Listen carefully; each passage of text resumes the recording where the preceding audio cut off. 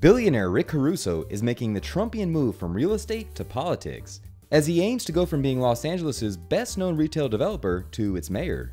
Caruso built some of SoCal's most prominent shopping centers, like the Grove and the Americana at Brand. Aside from the 10 retail centers his firm has developed, Caruso also owns a plethora of high-end apartments and office space, as well as the luxury Rosewood Miramar Beach Resort in Montecito. His wheeling and dealing has amplified his net worth to over $4 billion.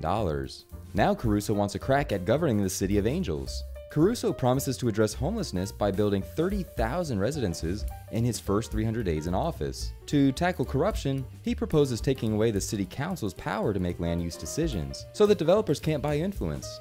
What do you think this real estate tycoon's plans will be if elected mayor of Los Angeles? Sound off in the comments.